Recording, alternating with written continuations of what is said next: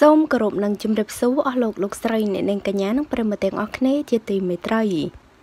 លយណាស់ក្រុមរតនវិបុលទទួលបានការកោតសរសើរពីសម្ដេចតេជោហ៊ុនសែន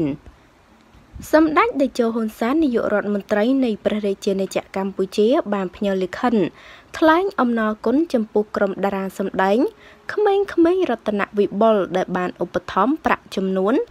$1000ដើម្បីប្រយុទ្ធប្រឆាំងនឹង COVID-19 នៅក្នុងលិខិតដែលបានចុះហត្ថលេខាដោយសម្ដេចតេជោកាលពីថ្ងៃទី13ខែមេសាសម្ដេចបានលើកឡើងថាជូនចំពោះលោករតនវិបុលនិងក្រុមក្មេងៗប្រជាជនកម្ពុជាយើងកំពុងតែប្រឈមនឹងហានិភ័យដែលបង្កឡើងដោយជំងឺរីករាលដាល COVID-19 ក្នុងស្មារតីនេះរាជរដ្ឋាភិបាលសូមថ្លែងអំណរគុណនិងកោតសរសើរដោយស្មោះចំពោះលោកនិងក្រុមចៅដែលបានបរិច្ចាគនៅជំនួយជាថវិកាចំនួន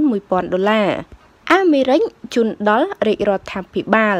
សម្រាប់ប្រយុទ្ធប្រឆាំងនឹងជំងឺដ៏កាចសាហាវមួយនេះជាកិច្ចបំពេញកាតព្វកិច្ចការពារនិងសង្គ្រោះសុខភាពនិងជីវិតប្រជាជនកម្ពុជាសូមលោកចៅនិងក្រុមគ្រួសារបានជួបប្រទះតែនឹងពុទ្ធពរទាំង4ប្រការគឺអាយុវណ្ណៈសុខៈនិងពលៈកំបីឃ្លៀងឃ្លាតឡើយដោយលិខិតស្រដៀងគ្នានេះបានចេញជាហូរហែដោយប្រមុខរាជរដ្ឋាភិបាលជូនចំពោះសប្បុរសជននិងអ្នកសិល្បៈដែលបានឧបត្ថម្ភថវិកាដល់រាជរដ្ឋាភិបាលក្នុងការចូលរួមចំណែកទប់ស្កាត់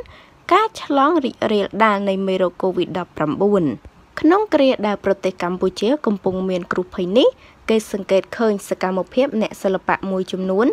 បានខ្នះខ្នែងនិងឧបត្ថម្ភនៅសម្ភារៈផ្សេងៗដល់អាជ្ញាធរដើម្បីប្រយុទ្ធប្រឆាំងនឹងមេរោគផ្លូវដង្ហើមដ៏កាចសាហាវដែលកំពុងឆ្លងរាតត្បាតជាសកលនេះចាក្រុមរបស់លោករតនវិបុលក៏ទទួលបានលិខិតកោតសរសើរក៏ដូចជាអរគុណពីសំណាក់ប្រមុខរាជរដ្ឋាភិបាលកម្ពុជាដែលបានចូលរួមឧបត្ថម្ភថវិកា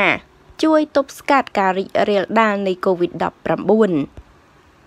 ចាហើយតេតងនឹងព័ត៌មាននេះដែរក៏សូមបញ្ចប់តែត្រឹមនេះអរគុណបងប្អូនទាំងអស់គ្នាសូមចុច Subscribe និងរូបកណ្ដឹងដើម្បីទទួលបានព័ត៌មានថ្មីៗជាបន្តទៀតសូមអរគុណសូមគោរពលា